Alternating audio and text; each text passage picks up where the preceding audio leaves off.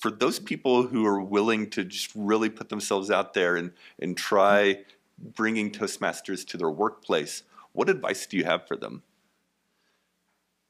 Nikki, it's similar to the advice that I shared earlier on, and that is be very mindful of how you sell the opportunity.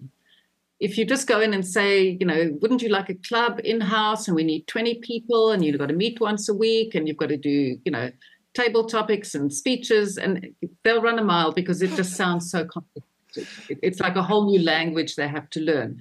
But if you go into your company and say, how much would it be worth if you could get more people in this company able to speak confidently, run meetings efficiently, listen and give feedback, and learn to do things on time? What would that be worth to the company?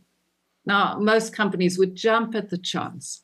And then you explain how you do it, and that this is a learning by doing, and it's learning that's embedded over time. I do corporate training. I can do a wonderful workshop for a couple of hours or even a day or two, but that's not embedded learning.